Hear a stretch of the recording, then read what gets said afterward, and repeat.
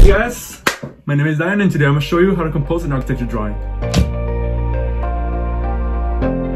So what is the most effective way of doing an architecture drawing so that you can impress your professors and your clients? Well, to begin, you have to decide on what is the biggest focus of your scene. When talking about drawing composition, the first thing you have to think about is focus.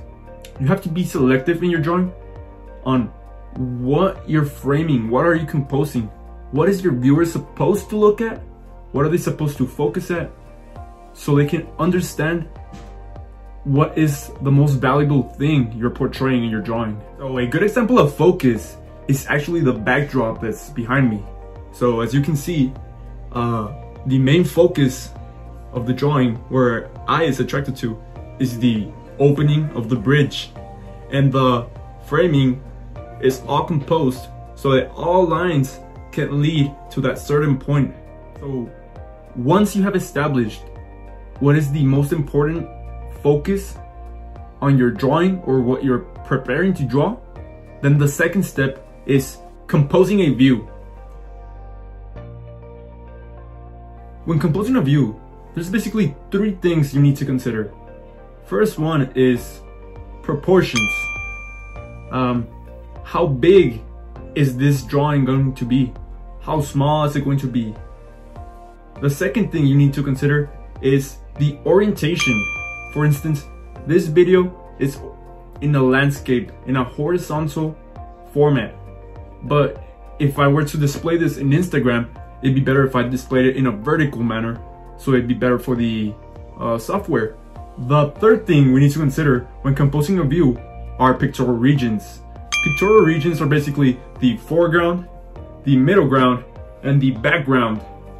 These help to transmit a sense of space. That way you can know if something is closer or if something is further. After we have composed a mental view of what we want to draw, then we go into the third step of doing an architectural drawing composition, which is placing the composition.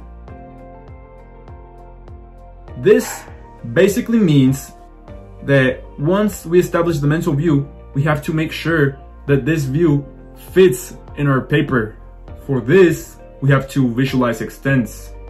Visualizing extents is another way of saying we're gonna cut the drawing in a half vertically and a half horizontally,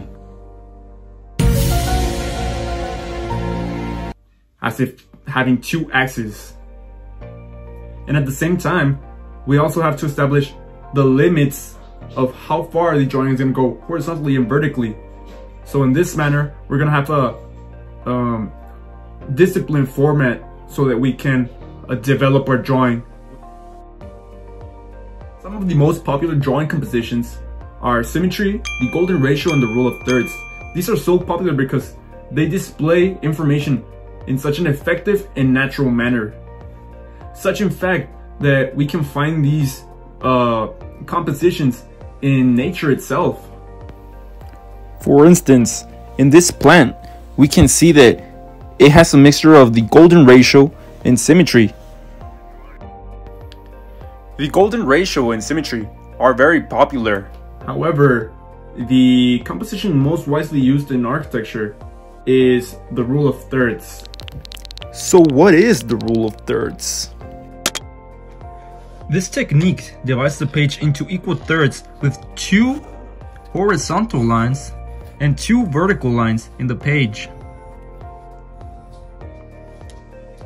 The intent of this technique is to ultimately create more dynamic composition, creating energy and points of interest at any 4 points of intersection amongst the vertical and horizontal lines.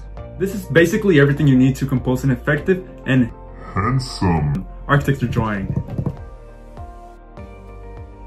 In a nutshell, what you have to do to compose an effective and beautiful architecture drawing is focus on what is the most important thing in your drawing, compose a view, figure out the proportions, if it's better vertically or horizontally, and the pictorial regions, you know, if you're going to put what's most important closer to you, or go ahead and put it on the very back with lines leading to it. You gotta place the composition as well. You gotta ensure everything fits on the paper. And lastly, you gotta use these effective drawing compositions, such as the rule of thirds we just spoke of. And with this, I guarantee you're gonna have an amazing drawing that is gonna impress your professors and impress your clients. If you guys enjoyed the video, make sure to drop a like and hit the subscribe button. See you guys.